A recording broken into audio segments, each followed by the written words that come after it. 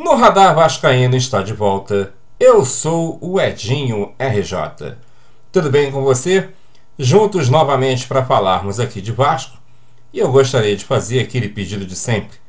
Caso você ainda não seja inscrito no canal, se inscreva. É a sua primeira vez? Seja bem-vindo. Ative o sininho para receber as notificações.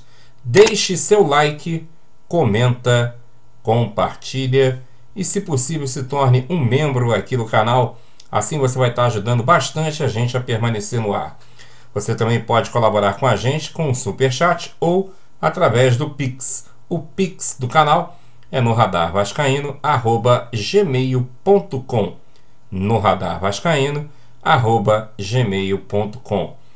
Também gostaria de te pedir para seguir a gente nas redes sociais. Instagram, @noradarvascaíno, Twitter, @radar_vascaíno, tiktok.com/noradarvascaíno e facebook.com/noradarvascaíno.edinho.rj. Bem, meus amigos, ontem o presidente subjúdice do Vasco da Gama, o senhor Jorge Salgado, concedeu uma entrevista ao canal lá do UOL Esportes, no programa do jornalista Mauro César, Dividida, e deu o que falar. Ele pontuou vários assuntos e, entre eles, a censura aos youtubers. Ou seja, ele disse que estão mapeando os canais e estão tentando buscar aí regras para que a gente seja pautado, cobrado, enfim, para que a gente também contribua com o clube. Eu acho que a gente, falando do clube, nós já estamos fazendo uma propaganda de graça, levando mais informação a vocês. Mas enfim, é a política que eles querem colocar e nos calar.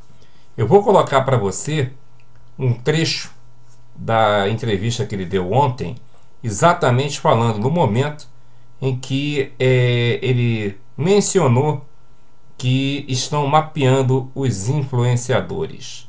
Vamos ver e daqui a pouquinho a gente volta. Vamos lá, é rápido. O que a gente não controla hoje é a parte externa, né? São os influenciadores. O Vasco tem...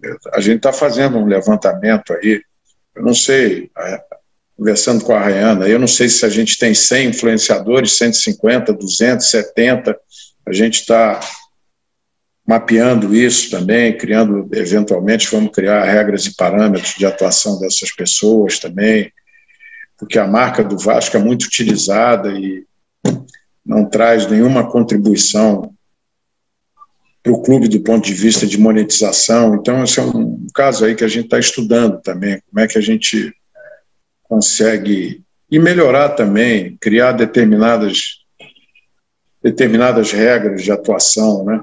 Enfim, mas essa influência externa a gente não controla, a gente não domina.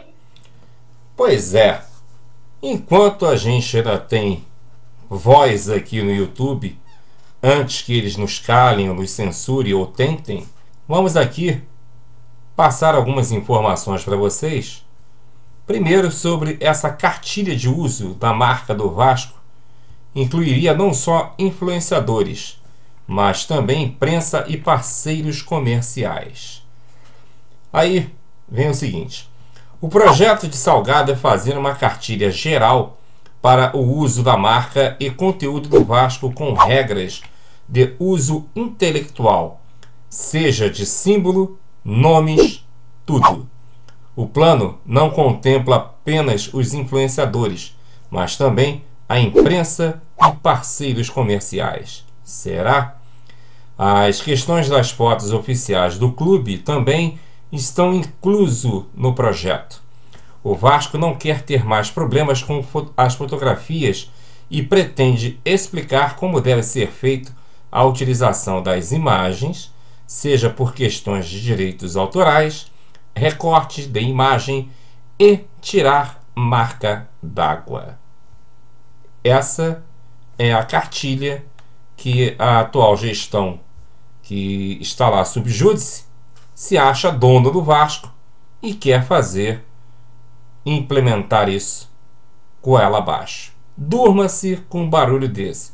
O que eles têm que se preocupar, que é botar um time digno das tradições do clube, isso eles não fazem.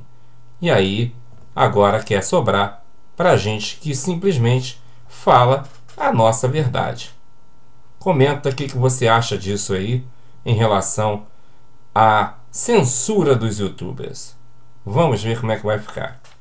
E por causa desse tema, ontem também no canal Camisas Negras, o presidente do Vasco eleito pelo estatuto do dia 7/11, o Leven, se pronunciou e marcou uma live para a próxima terça-feira, se eu não me engano, dia 6 de julho, às 20 horas, no seu canal Leven 2020, e convocou os youtubers para que possam se manifestar num protesto em relação a essa censura que está querendo ser imposta pela atual diretoria. Portanto, não perca na próxima terça-feira, dia 6 de julho, a live do Leven no seu canal Leven 2020 com os youtubers. Aguardamos vocês lá. Se preocupar com o que a gente fala é fácil para essa diretoria, né? Agora, o que eles deveriam realmente se preocupar, isso eles não se preocupam. Fornecedor de refeições para as sedes do Vasco se pronuncia após barração de seus funcionários no CT. O presidente subjúdice Jorge Salgado se reuniu nesta quinta-feira, dia 1º de julho, com o empresário Arthur Brandão, que tem contrato de fornecimento de refeições para atletas, comissões técnicas e funcionários do CT do Almirante na Cidade de Deus, em Jacarepaguá e também em São Januário. Com dívidas superior a 2 milhões de reais e cobrança judicial feita pela empresa de refeições, inclusive da gestão passada do Alexandre Campelo e da atual também, o Vasco acertou as arestas de um problema que surgiu na manhã de hoje, quando funcionários foram proibidos de entrar no CT para trabalhar após a escolha de uma outra. Arthur Brandão, responsável pelo contrato, conseguiu se reunir em São Januário com o presidente subjúdice Jorge Salgado em explicar a realidade dos fatos no fornecimento das refeições. Pois é, as coisas que deveriam ser resolvidas pela atual gestão, isso eles não conseguem resolver, mas ficar se metendo ou querendo mapear canal de YouTube só porque a gente não fala bem deles, aí é mole, né? Bem, meus amigos, esses eram os assuntos de agora que eu gostaria de abordar com vocês. E no Radar Vascaíno volta a qualquer momento. Um forte abraço para você, deixa seu like e ajude o canal a crescer. A gente se vê. Até já.